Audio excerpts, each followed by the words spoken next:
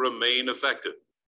But how could it be otherwise? Well, the circulating water will likely contain air bubbles, which may be released at the top of the water box, forming a large air pocket. In time, as the air pocket increases, the level of the water at the top of the water box falls, and consequently, there will be no water flow through some of the tubes. The result of this reduction in heat exchange will be that the condenser is less effective and the turbine back pressure increases. The siphon connection prevents this from happening by drawing off the air at the top of the water box and piping this into a vacuum tank. The vacuum in the tank is maintained at about 25 inches of mercury by small vacuum pumps that are intermittently operated. A water level sensor in the water box operates a control valve on the siphon connection. When the level falls below a set level, the valve opens and air is drawn out, allowing the water level to rise. When the level raises to fill the water box, the control valve closes. The problem of air accumulation may also occur inside the steam space of the condenser. Remember that this area operates under a negative pressure, a vacuum. Therefore, any leakage by valves, piping, or flanges will allow air to leak into the steam space of the condenser instead of steam leaking out. Also, some incondensable gases, such as oxygen and carbon dioxide, may be released from the steam as it condenses. There is a tendency for these gases, plus any small amount of leakage air, to accumulate inside the steam space and eventually cause the back pressure to rise, reducing turbine efficiency. In order to remove air and gases from the steam space, vacuum devices are fitted, such as a steam ejector and a vacuum pump. This air removal equipment is connected to a specific location in the condenser known as the air box. In this area, additional cooling tubes are concentrated to ensure that the steam condenses and only air and gases are removed. In many plants, the discharge from the vacuum equipment is monitored to provide a measure of air leakage into the condenser. During normal operation, this air leakage should be quite small. In fact, a good test of this during operation is to shut down the vacuum pump or steam ejector and observe the rate at which the back pressure increases. This should be quite slow, say 1 inch of mercury in about 30 minutes. Compare this with the change which would take place if all of the circulating water flow were to cease, perhaps due to a trip of the circulating water pumps. In this case, with no condensing taking place at all, the back pressure would rise immediately, and the turbine would have to be tripped. In practice, this takes place automatically, and we'll be discussing this when we look at protection devices in the next module. So we can see that during normal operation, the vacuum equipment is intended to maintain the vacuum in the condenser, not to create it. However, we also depend upon the vacuum equipment to draw a vacuum before startup. In this situation, before steam is admitted to the turbine, the condenser and the turbine are full of air. In order to remove this air, the vacuum pump or steam ejector must be placed in service and so pull a vacuum inside the unit. Let's see how the steam ejector works. This functions on the principle of the Venturi nozzle like this. When high velocity steam passes through this nozzle, it creates a vacuum at this convergent point. This is the point which is connected to the air box in the condenser. The air enters the nozzle and is mixed with the steam passing through. On a startup ejector, also known as a hogging ejector, this mixture is discharged to atmosphere. However, the requirement for air removal when the turbine is in service is much less. Therefore, the on-load ejector uses smaller nozzles and has some heat and steam recovery. As before, air is drawn from the condenser by the primary ejector, and the air and steam mixture discharges into a heat exchanger to condense the steam. The cooling medium is usually condensate, so all of the heat is retained within the cycle from the intercooler. The air is now drawn into a second stage ejector, which is at quite low pressure, that is a modest vacuum. From here, the air and a small amount of steam is exhausted to atmosphere. The creation and maintenance of vacuum in the condenser is an exceedingly important part of turbine operation. And we'll be looking at this in more detail in the next module in this series, when we focus our attention on turbine operation and control. Make sure that you learn all of the features of the condenser and vacuum equipment which is installed in your plant. Okay, so we're finished that one, and I didn't record all of that, but I will send the link. And so you'll have that available. They're easy to find. We may watch one more of these. I don't know. I'll take a look at it and see. But this guy, he's really quite good. These are very detailed, and I mean, this shows you what goes on in the power plant for sure. Okay, let's see. Let's go to. We need to finish. Hopefully, we can finish this. Turbine article today. That's my intent. Let me see if something.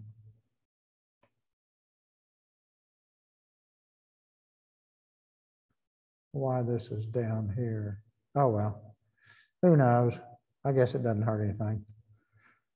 Okay, so we're going to jump in here. Let's see what page, if you're following along, this is page 12. So, so as far as load changing procedures, let's go down and look at these charts. I think it's figure 13 has a number of different curves on it. 2, 2, 2, 2, 7, 10. That's the hybrid. That's where we finished up last time. Okay. So these days, I'm sure this is all computerized and should be, but you know, nonetheless, we need to see what's going on it. Notice this is for a 2400 PSIG, 1000-degree main steam, 1000-degree reheat steam turbine design for 37.5% minimum arc admission control. So that's the spec on the unit. Let me see, go up one more click or two. Yeah, load changing recommendations.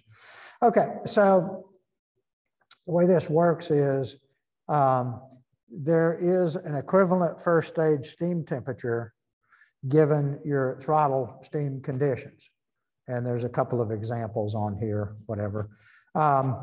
And so this is, you know, these are hundreds. So this is 1,500 pound steam, and they're showing this is 800 Fahrenheit. Okay.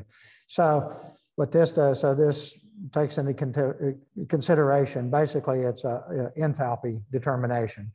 But so based on the temperature and pressure, you come over and once you hit your pressure, your temperature, you come across.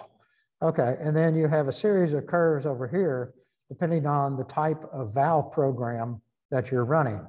So the really dark curves are for single valve throttling type control, where all the valves work together and are at the same position. The sequential valve would be, in this case, 37% minimum arc. And then as you go up in steam production, you would, or load, you would open more and more valves. And so this lets you determine a first stage exit steam temperature, okay? And so if you're, say you're gonna do a load change, well, you may be some combination of steam temperature and pressure, and you may be at 100%. Well, at 100%, then you can read your first stage steam temperature. You can also look and see what your indicators, the actual temperature gauges that you have, the first stage inner surface metal temperature, they call it. And then, so you have a destination where you're going to go. Maybe they say you're at 100%. We want you to go to 50% load. Okay, well, if you anticipate those steam conditions being the same, or you could enter at different steam conditions, based on experience. But let's say the steam conditions are going to stay the same and we're going to 50%. Well, okay, so if we're 50% and we're going to do this with single valve control, then we would stop on this line and read down. And so then that first stage temperature is going to be 700 degrees. Well, you may be at 850 now, so that gives you the temperature change that rotor is going to see, okay? And so you use these two curves to figure out, well, okay, how big is the temperature change at the first stage of the turbine going to be? And then you come down here and you have your fatigue index curves, okay? So for example, well, here, this is pretty clear. Let's say that temperature change is going to be 250 degrees, okay? So then you would come in at 250 degrees and you would come across to whichever fatigue index curve for cycles to the development of a detectable crack that your management had told you to operate by. So, I mean, this is a management decision. So that 10,000 means 10,000 symmetrical stress cycles up and down before the observance of a detectable crack. So that's the fatigue life of the rotor per se. Okay, well, so at 250, if we came in and say if we were operating on the 10,000 curve, we would come over here and that lines up pretty good and come down. And so that says 80 minutes. So that means I need to make this change over an 80-minute time span in order to limit the damage on the rotor to the equivalent of 10,000 cycles before I get a detectable crack. Okay? And so now, you won't see these curves today, but this is the same stuff that's programmed into the control systems. So this is the thought process that's gone through. Yeah. Does that only go with like heating it up, or is that go with? No, it's cooling it down as well. Okay. But the assumption is that one cycle is a complete alternating stress cycle from tension, steady state to compression, or compression, steady state to tension, whichever way you're heating or cooling. And so, now the reality of it is that these changes in operating scenarios don't come in all symmetric cycles. This says, okay, you're at 100%, go to 50. And then they say, you sit there for a while and this says, now, okay, go to 30, goes back, no, go to 70 and all that sort of thing. So how you count stress cycles is really very interesting. Say my dissertation or my PhD was to write software to actually run online with the turbines. And so, we would monitor these temperature changes and then try to calculate damage. Well, you get all of these different points, up, down, but they're not symmetrical stress cycles. So somehow you have to do your best to turn those into symmetrical stress cycles. So there's different techniques. The one that I used was called rainbow cycle counting. And it's some algorithm where you plot all of these temperatures up, and then you plot them in terms of time, and then you rearrange them to try to make symmetrical cycles out of them. And so it's like you might monitor that for a day, 24 hours, and then you would go through the cycle counting and try to match those together, and then you do the damage calculation. It's pretty interesting. But so it's easy to talk about. It's a little bit harder to program, if you actually have to come up with the algorithms to do it. But that's kind of the theory behind it. Okay, let's go back up to, there's some good text with this. Yeah, here we go. Okay, so then let's see. A lot of good information here. So, you know, operating charts generally provided to help the operator determine the length of time to change load, or the load changing rate, however you want to say it. Changes at lower loads are generally accompanied by changes in inlet steam pressure and temperature, both of which affect first stage temperature. We saw that curve.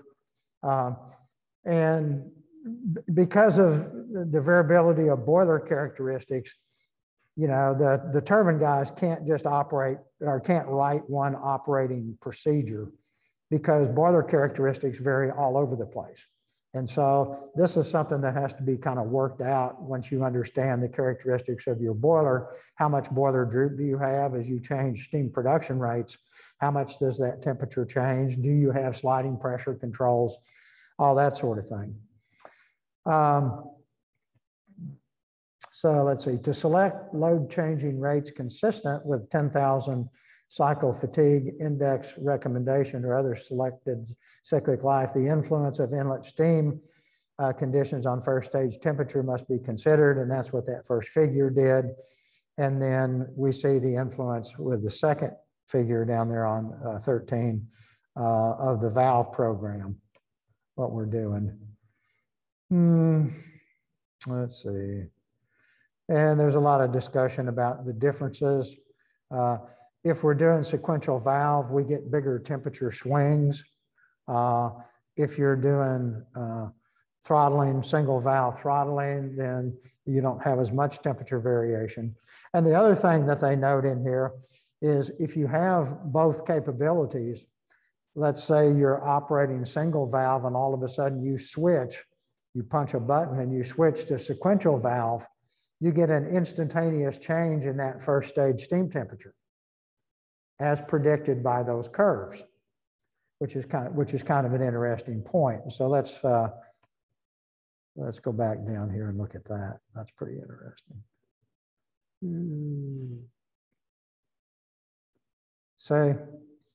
Let's say you're, let's go over here. Let's say you're 50%. So just go on this line. Well, if you're 50% and you were on single valve mode and all of a sudden you jumped to sequential valve mode, your first stage steam temperature would jump from 700 down to about 630 instantly, just by punching because all of a sudden you reposition the valves, you change the amount of throttling, and you'll change your steam temperature based on that. Very interesting. So, you know, something that I guess you got to be careful with. I mean, you don't really want to put an instantaneous steam. Now, unless the steam was too hot and you looked at it and said, oh, that's way too hot. So you go to sequential valve and all of a sudden your steam gets colder and you match your rotor better. Okay, then that was probably a good idea. But anyway, so all of these effects are at play.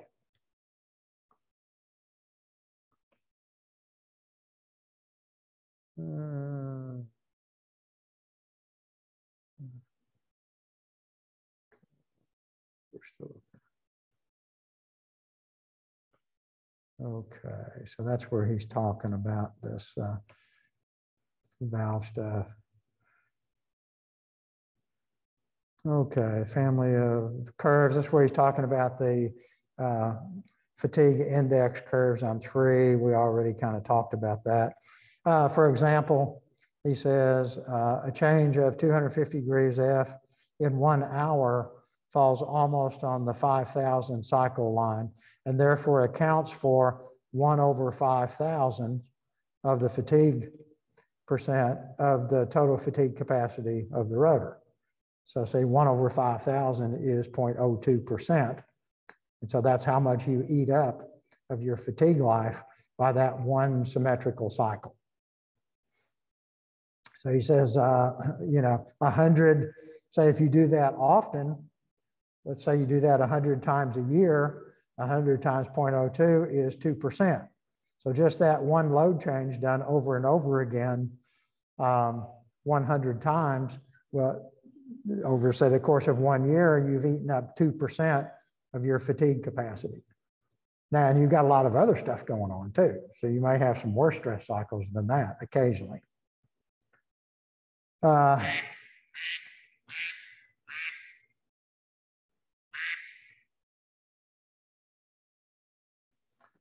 Okay, so here's where they talk about how you define the cycles. The cycle consists of both a heating phase and cooling phase. Thus, on the 10,000 cycle line represents 10,000 times. The turbine first stage is heated as load is increased, held at steady load until temperature equalization occurs between the surface and the bore, and then cooled at the same rate back down. So that's how those fatigue index curves are generated. But like I said, I mean, life in the power plant doesn't really work like that, but nonetheless, that's how they develop the index curves.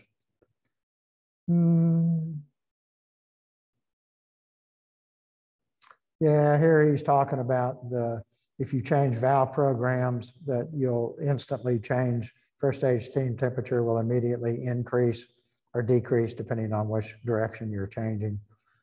So we've already kind of been over that. 14 is nuclear. I don't know anything about nuclear. I'll go skip it. Okay, shutdown. Some interesting stuff here.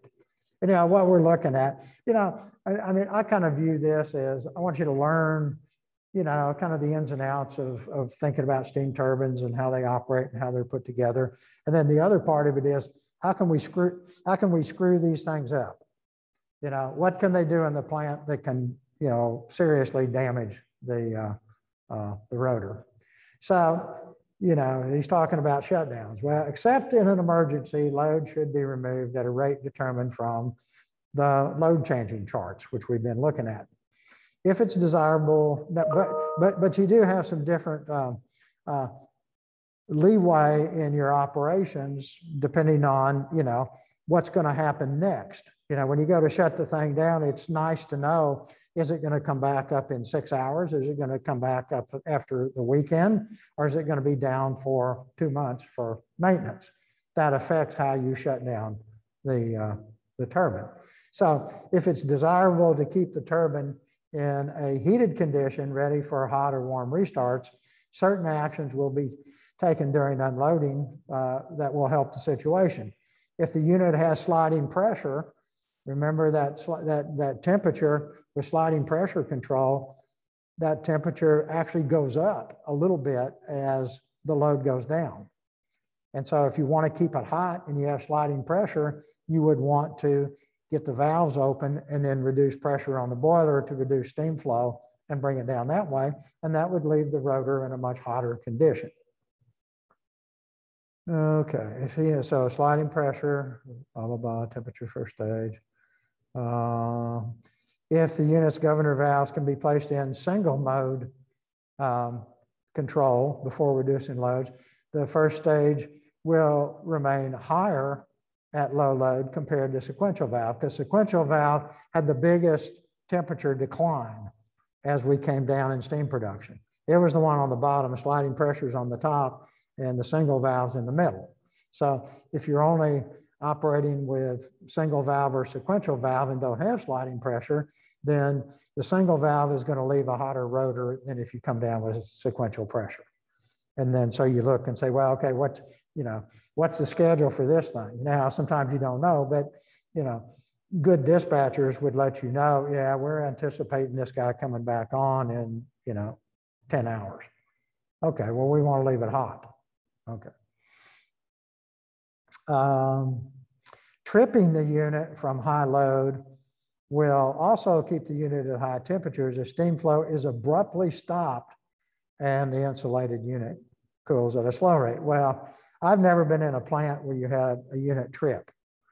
And so when it trips, the stop valve shuts, bam, and the steam is routed through the roof. You throw it away because you got no place to put it. Because a trip means we got to shut this thing down now. So the stop valve closed, there's no more steam through the turbine, and the steam automatically goes through the relief valves through the roof. They say it sounds like you're about to get run over by a freight train. I've never heard it, but they say the first time you're in a plant and there's a trip, you know, you're probably going to have to go home and change pants because it's pretty exciting. I kind of hope I'm probably only going back one more time to Kingston, so I wouldn't mind hearing a trip. I don't know about you guys, but anyway, they say it's quite exciting. But it's not something that you just want to do.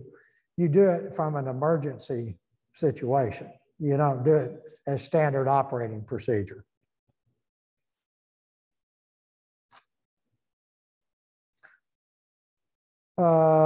Let's see, during shutdown, let's see, turbine gland sealing steam and condenser vacuum. We just saw all about that. Should be maintained and all that sort of thing. Okay, to purposely cool down the unit during the unloading period in preparation for maintenance, or some cases better temperature matching. Let's see, some activities, these would include full throttle pressure during unloading, keeping governor valves in sequential mode, because that's going to produce the lowest temperature steam, and lowering load to recommended minimum load before tripping the turbine offline. Okay, so we just want to get a feel for that. What are some of the strategies that we could use to adjust the temperature at which we're going to leave that rotor after a shutdown? Okay, abnormal, or as in Young Frankenstein, the movie, it was abnormal operating conditions. But you guys are so young. Has anybody seen Young Frankenstein, the movie? It's a great movie. It's an old classic. By Mel Brooks? Yes. Yeah, Yes. I've seen it. Was it Igor? Was it Marty? I think it was Igor. Yeah, Marty Feldman. It was a humpback, but the side of his back, the hump was on, kept changing from one scene to the other. He'd be humped over on the left and then be humped over on the right. And you guys got to see Young Frankenstein or Frankenstein. If you haven't, get on YouTube or something and watch it. You'll love it. It's classic. Okay, so turbine generator unit may be subjected to various operating conditions, which may eventually result in the shortening the unit's life. In other words, man, can we screw it up here?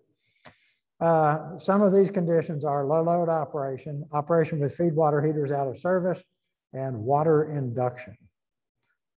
Okay, so two types of low load operation may be experienced: minimum online and auxiliary load. Okay, so online means that we are synchronized, which means you are connected to the grid, okay? Auxiliary load is station load. And so you can produce the power that's used in the station and not be connected to the grid. Okay, that's what they mean by auxiliary load operation. Because they've got huge feed water pumps, they got huge fans, they got electrical load all over the place. Okay, and so these guys, they make electricity, so they make their own electricity. So auxiliary load, sometimes they call it auxiliary station load, but this guy is such a power plant professional that he doesn't even put station in there. He expects you to know that. But that's what auxiliary load is. Minimum online operation generally occurs at the initial application of load following synchronization. So we're bringing the unit up, we get it up to right speed, we synchronize it, which means we have tied it to the grid, and then we're going to operate at this low load to let everything warm up, because maybe we're coming up at, maybe this is a cold start. Okay. So coming up after synchronization or after the reduction or shedding of load prior to shutting the unit down. So it's usually during a transient. Recommended minimum load, such as 5% rated load, are generally specified by turbine manufacturers to provide for safe operation. which is good. We like safe operation. Okay. If you operate at loads below these limits, you can potentially overheat the low pressure turbine exhaust end blade path, which could lead to blade damage, rubs, differential expansion between rotating and stationary parts, distortion, all kinds of things. So what happens, these temperatures, when you get low enough load, your steam flow is so low that you just lose the aerodynamics at the low pressure end, these big blades. And all of a sudden, the steam doesn't flow, as it should through the stationary, the diaphragms, and then the rotating blade and the diaphragms rotating. So the last umpteen stages, instead of the steam doing work on the turbine blades, where the turbine takes out energy, the rest of the turbine is turning those blades, and they are churning the steam because you've lost your aerodynamics. And when you do that, you can generate extremely high temperatures extremely fast. So that's what we're staying down here in the last part of this. High temperatures are generated when the steam is not doing work on the exhaust end blading, but the blades are in effect doing work on the steam. So it's a combination of low steam flow through the blades, high exhaust or condenser pressure, high inlet steam temperature, resulting from high reheat temperatures because your steam flow is so low. And if this happens, I mean, it's hard to think that you can generate that high a temperature that fast, but it's localized heating, and some of those blades will get so hot they'll grow. The expansion will be enough to cause a rub, either with a stationary blade or the outside of the casing or something. And you can wreck it pretty quick. You start getting metal rubs in your turbine, you got a big problem. Okay, so that's what that's talking about. Another consideration when operating the unit online at very low load is the possibility that system swings might cause the turbine control valves to close in error. You get a glitch in the control system because you're operating way down on the ragged edge of the low end. And so if something happens, you get a glitch in the turbine controls, and it closes the steam valve. But you're synchronized and on the grid. Well, if you're synchronized, tied to the grid, and you're not putting steam through the turbine, then that generator turns into a motor. Because a generator and a motor are the same thing. If you take an electric motor and you spin the shaft, you get electricity out of the wires. Okay? If you put electricity in the wires, then the shaft spins. So the idea of the turbine is the turbine provides the torque that turns the shaft, and the electricity comes out of the generator and goes out on the grid, and we sell it. That's good. But if that turbine is synchronized, if that generator is synchronized to the grid and that turbine control valve shuts, you're not pushing. There's nothing pushing. And that generator instantly becomes a motor.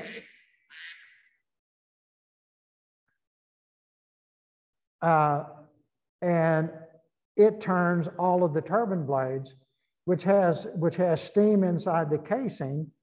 And then we generate all of these very high temperatures again throughout the entire length of the turbines, high pressure IP and LP. They all start churning. And so that's called motoring. And you can't allow motoring to occur. So motoring occurs when the generator acts as a synchronous motor and drives the turbine.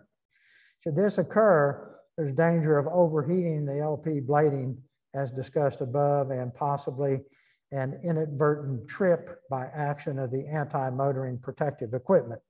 So if that should happen, that should generate an automatic trip. And that would be an electrical trip of the generator from the grid. You got to get off of the grid because you're pulling power from other units to make that thing turn.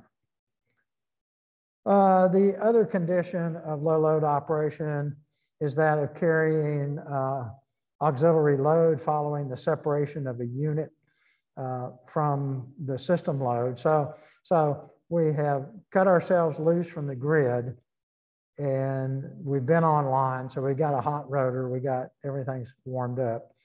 And then we drop down to auxiliary load.